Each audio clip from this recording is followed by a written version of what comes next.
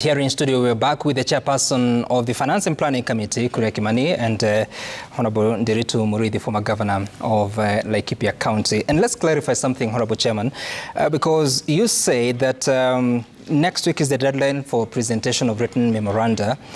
What happens to public hearings? Thank you, Sam. So this is for the written submissions. So between that time and the time we did the ad, I think it was Wednesday. Mm-hmm. The duration, I think, was 7 days. So then they will send the written submissions. But then after that, now we invite the members of the public to come and present. There's nothing that stops anybody from the Republic of Kenya to come to the Committee of Finance and National Planning and say, these are my views. I think this is punitive. I think we should reduce here. I think we should increase here. And many other proposals. And some, if you remember, we had this conversation last year. And Kenyans were asking, where is this finance bill coming from? Because that is the first time ever that we had such a robust conversation about the finance bill. So it's a naked face, and I would like to tell Kenyans, this is not an invention of Kuria Kimani. It's something that happens every year during the budget cycle. But tell me, what are you going to do with the submissions, whether oral or written, that members of the public bring to you? What we actually intend to do this year is to make sure that we actually respond to all of them. By the time we're doing the report, last year we received 1,670 submissions.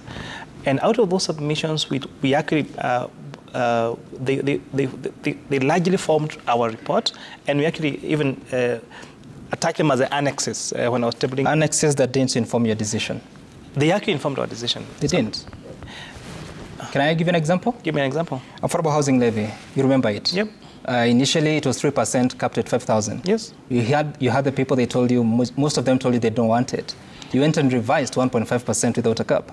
That is not what people told you. And most of the people, some, I dare say, told us that the 3% with the cap, what it meant is it's going to incentivize you and I, who are earning a lot of money.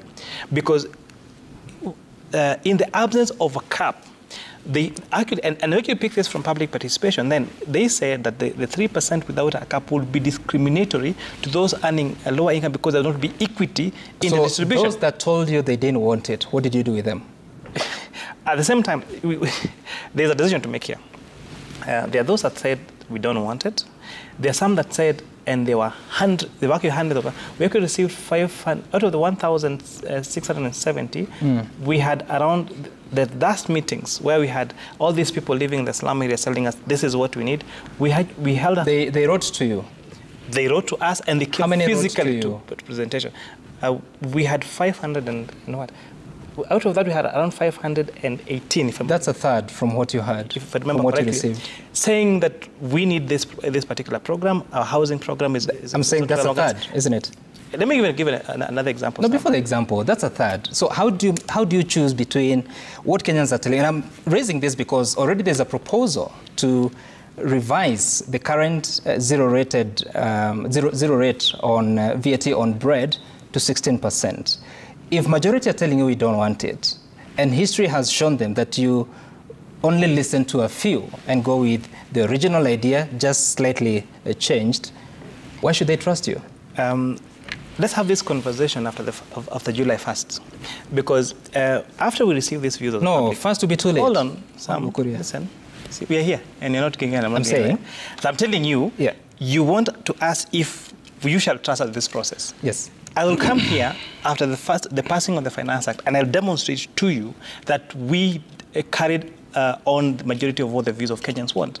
And I'm assuring you, for example, let me even start with a basic example of the motor vehicle circulation tax. I think after my show yesterday on I think NTV, I switched on my social media this evening, and whoa, there were a lot of views. And some even sent them to my WhatsApp. And there are very many concerns. Some of them are, for example, when you have the motor circulation tax being paid on insurance, what happens with the intermediaries? And the penalties on this motor vehicle circulation tax is made by the insurer. So what happens with the intermediaries in between?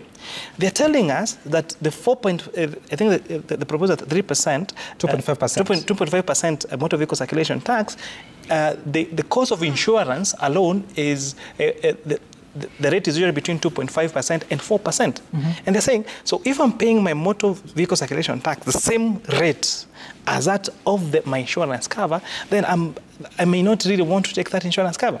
They're telling us that the cap of 100,000 shillings means that someone who drives a more expensive car will, by way of the percentage, if you take the percentage of how much they pay vis-a-vis the cost of the car, to be lower than 2.5%. It's going to be lower than 2%. And all these views, I assure you, Sam, and I really want Kenyans. You're listening to them. We'll get to the details.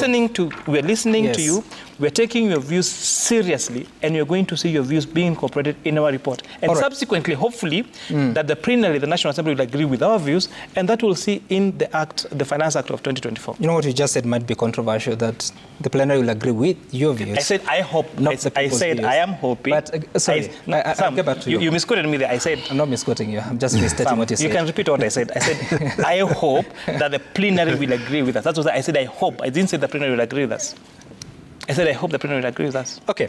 Honorable Ndirito, talk to us, because Kenyans are concerned after the lessons of Finance Act 2023.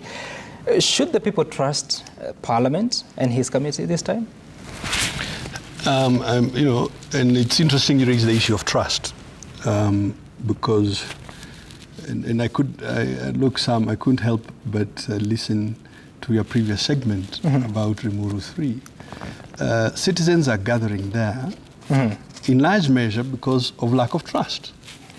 Because our honorable members told us last year that, sorry, we had not read the bill. That's why we voted for it. And we've been appealing to them to read it.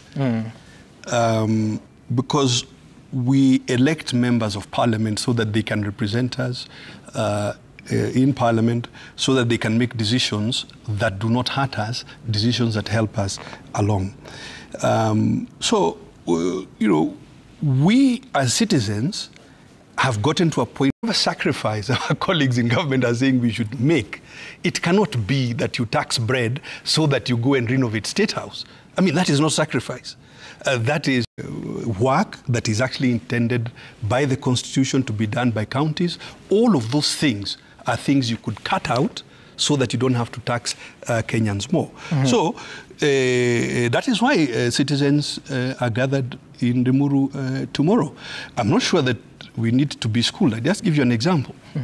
If you take coffee, if you go to the UK, a cup of coffee is £2.50. £2.50. But what comes back to the farmer is less than 1 pence. So it's about like thinking about 2 shillings and 50 cents, and the farmer gets less than ndururu. If you go to the US, what you will find is that the US economy for coffee is more than $330 billion.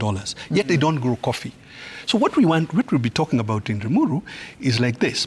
How do we, as citizens of Kenya, as coffee cooperatives, own distribution and retail? Because that is where the money is in coffee. And those are the kinds of conversations that we would like to have, and that those who have been elected, we would really hope they engage in those strategic conversations, not just theatrics and calling one another names.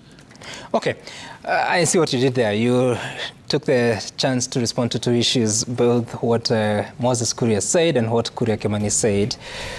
We're taking a short break here, but remember, we'll continue this conversation. So many proposals that have been highlighted by different experts. We're also looking at the finance bill itself and what you might be wondering about. We'll also be looking at some of your questions. Do stay tuned for that. We're back shortly.